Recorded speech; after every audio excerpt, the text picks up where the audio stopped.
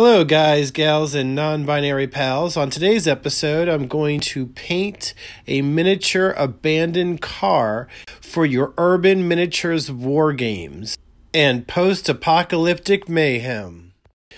I constructed this piece of modern tabletop gaming terrain using a toy car that I bought at Walgreen and a scrap piece of XPS insulation foam. Base here is 1 inch high. So now on this one, I guess we're going to do red sports car. And for that, I'm going to do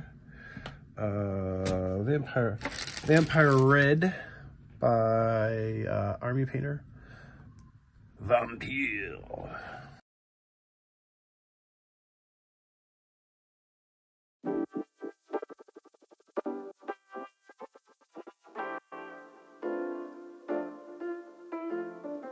For this, I did have some struggle issues with getting an even coat of this red on the black primer. It seemed like the paint just the product wanted to take the rest of the product off, and I couldn't get an even coat. One of the problems, I think, is that I used a black primer. I think if I had primed in a pink, which is something I learned later on, like a hot pink, that I would have had a better time with the coverage.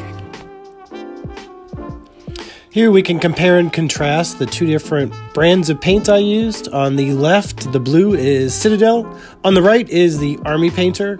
Now, it's not really fair to compare two different colors, but I just wanted to show that it is possible to get decent coverage with these paints.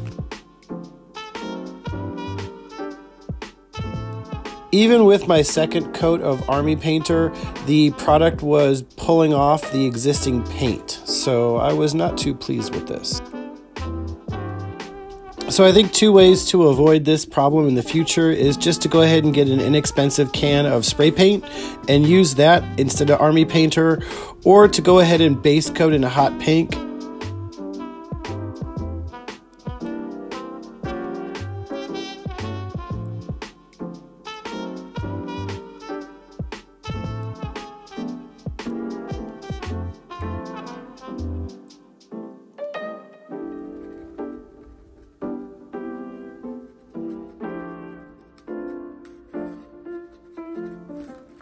Now, I was thinking in my head, I may want to paint these rocks to match the concrete bits that I just did. But until I make that decision, which I pretty much think I'm gonna do, I think it'll just tie in. I think I'm going to try and paint them to match these bits right here, because I think it'll just tie in the set. Subtle way. Essentially what I'm doing here with the burnt umber paint is breaking up the monotony of this dark brown with the burnt umber color. I like to use a variety of colors on my nature scenes because nature isn't just one solid color. She's got millions of colors up plus. There we go. Here's our burnt umber. And the next thing I'm going to do is we're going to add some yellows and this crimson red lake, which I think is really funny. So we have the crimson red lake, which I like to call crimson red tide.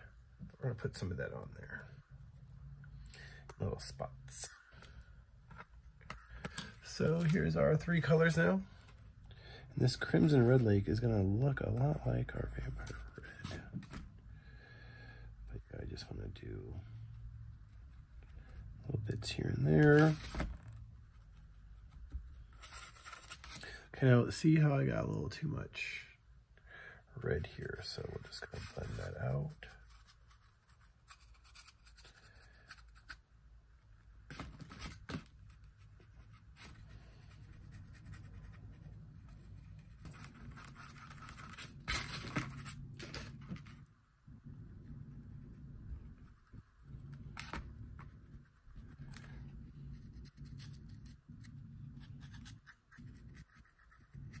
I like to add a variety of colors to my scenes, and I know this may seem a little strange adding in yellow ochre, or you could use a bright sunshine yellow, or this ripe tomato red, or even the burnt umber, I guess kind of makes sense. But trust, it'll all work out when I add the dry brush at the end, and you can substitute any other color you want if you don't want to go for these deserty, kind of dusty, crusty. Feel free to go ahead and use another complete different color palette if you'd like.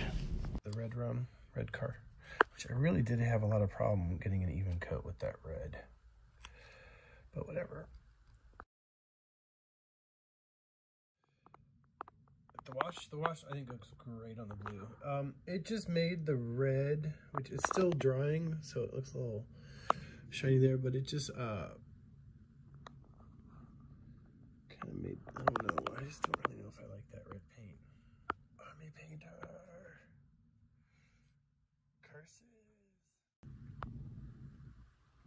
So I did toss a little bit of Gray Storm on here. I finally managed to get a somewhat even coat of this red, this Army Painter red that I was struggling with.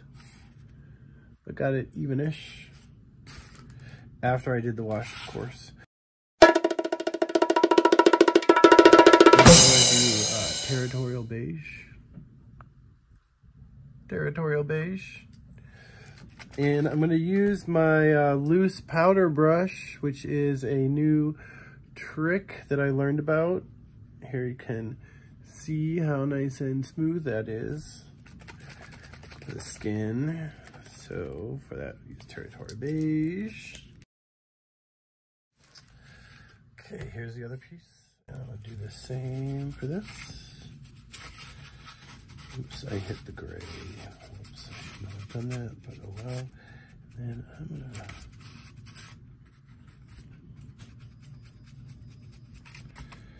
oops.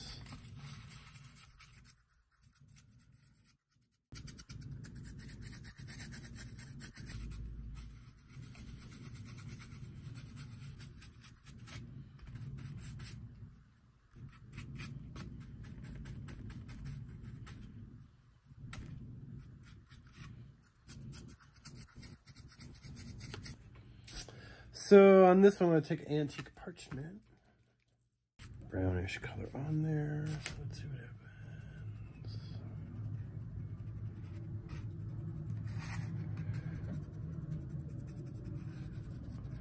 I think it's giving it a nice dusty, crusty, dusty, musty look.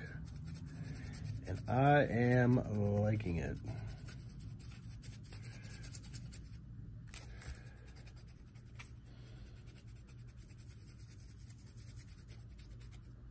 I do like that.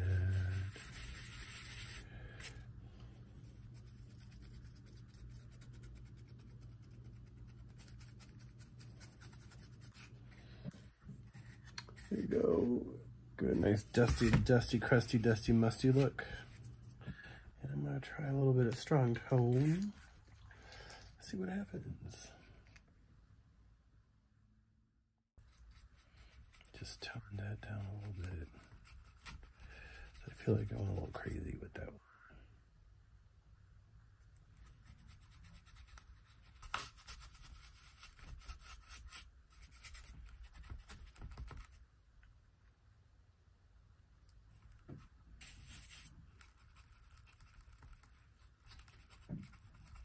Is what I've got done so far.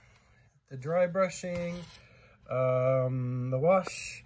Dry brushing is much more obvious on this one. I went a little too heavy on here, but I'm gonna leave it. It looks deserty and dusty. I also hit these rocks. I hit the sponge foo rocks. And I think we're good to go with our terrain pieces. Thank you for tuning in. Please don't forget to hit the like and subscribe button and hit that notification bell. Thank you very much and have a good one.